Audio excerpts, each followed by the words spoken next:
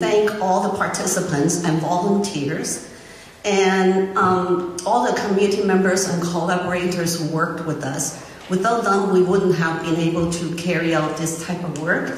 And you can find out who they are actually on our website. Thank you. So Project Protect, we use multiple strategies to address, and as you can see here, that many of the community partners that we have and strategies that we built were based on years of working together. And what we learned is that by building relationships and maintaining those relationships, then we're able to actually mobilize all of us to work together within a very short period of time. When we submitted our application, we had a team of 8 researchers and 12 community collaborators, but as we started the project, we had built many.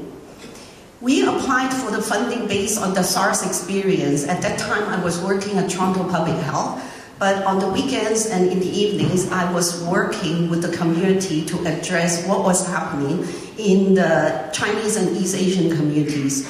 We were experiencing a lot of racism, and there was a lack of information. All the information out there at that time was only in English.